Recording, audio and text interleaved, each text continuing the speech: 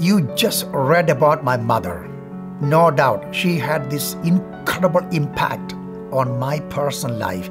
You see, as a little boy growing up in the tiny village, I remember her waking up early morning hours like 3 and 4 and spending hours in prayer. And one of her prayer was that of the 6 boys, one of them will commit his life to serve the Lord. One by one, they were going off to business and farming and all that. When I was growing up, kind of timid and shy and withdrawn, she kind of lost her hope. But then she decided to pray and fast specifically for this. For 3.5 years, every Friday she fasted, saying, Lord, call one of my boys to serve you. That's what happened in my life.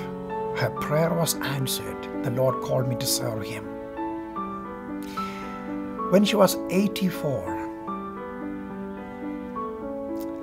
just 1 week, she was kind of sick and she just died.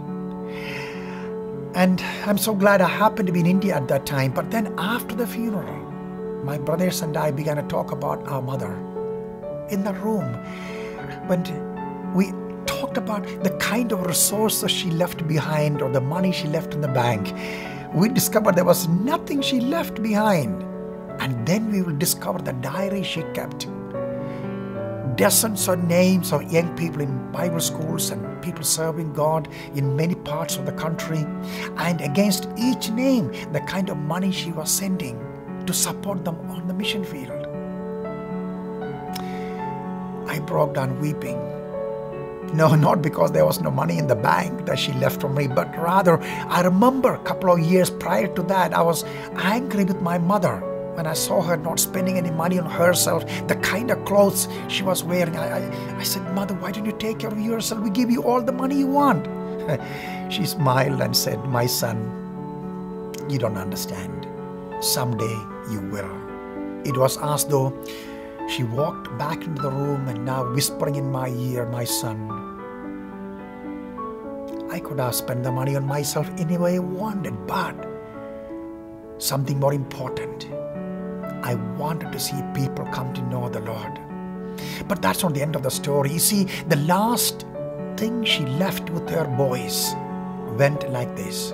When I'm dead and gone, the only thing I will leave behind, it's my earrings, the wedding ring, and the gold chain my husband gave me when he married me at the age of 19. Sell these items and give the money to preach the gospel among people that never heard my Jesus' name. I want to meet them also in heaven. She knew the Lord. She walked with Him. And I can tell you, now with the Lord Jesus Christ, she is not having any regret the way she lived and walked and prayed and fasted and lived in the light of eternity. You see, living in a tiny village, having never traveled to any other place, she made such incredible impact for the kingdom. So you can. So we all can. And I pray that we will too follow the Lord and be used by Him to touch a world that so desperately need to hear about the Lord Jesus Christ.